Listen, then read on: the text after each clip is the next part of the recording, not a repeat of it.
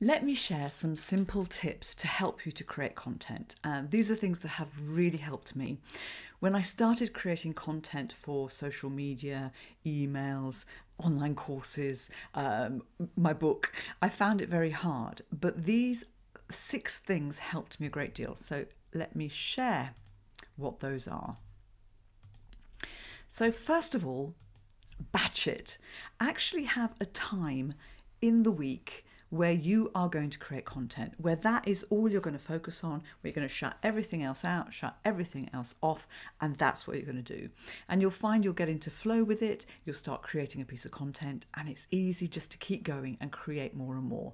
Do a bit of planning as well, and you may spend part of that session planning what you're going to do and then record it one after the other. So much easier. And of course, it also means you've only got to do your hair and makeup once, right? Okay. Think about the frequency of how often you're actually going to be putting content out, because obviously that's going to dictate how much you need to create. And some people put out way too much, some people put out way too little and expect results, and some people get it just right. Think about what's going to be just right for you, because you need to be able to do this regularly. And I'd recommend, if you can, focus on one main platform if you're not able to focus on lots and really develop it further. But try to put out 2 or 3, ideally 3 pieces of content every week. And I'll give you a couple of tips on that too as well coming up. So if you can go out 3 times a week on social media, that's great. If you're going to send out content on email, if you can only do it once a month, then stick to once a month. If you can do it once every 2 weeks, do it once every 2 weeks. If you can do it weekly, do it weekly. But make sure that whatever you do, that it's something that you can handle. Duration. How long should your content be? And I'm always talking about video, because I do think video is the best content for speakers, because people need to see you speak. I think it should be as short as you can possibly make it while giving great value. And that's because we've all got limited time span, limited attention.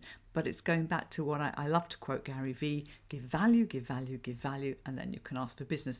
So make sure that the duration gives enough content that it's of value, but it's not too long. If you can keep it under 5 minutes, that I would try to do that always. Structure. How you structure your content. So the easiest way to structure is to imagine three pieces of content, 3 parts to it. The first part is sort of the compelling topic, or the title that's really relevant, the hook, if you like, what's going to get people to listen in, because actually maybe they're looking for some tips on content creation to make it easier for them. So it has to be a topic that's relevant to your audience. So you need a title that is going to get them thinking, I need to watch this. Then, of course, you've got your content where you might be teaching, you might be telling stories, you might be illustrating, but you're giving that value, and you need to, that's the main part, and just make it really easy to follow, which is what I try to do, and try to give, at least one takeaway. If you can give more than one takeaway, that's great.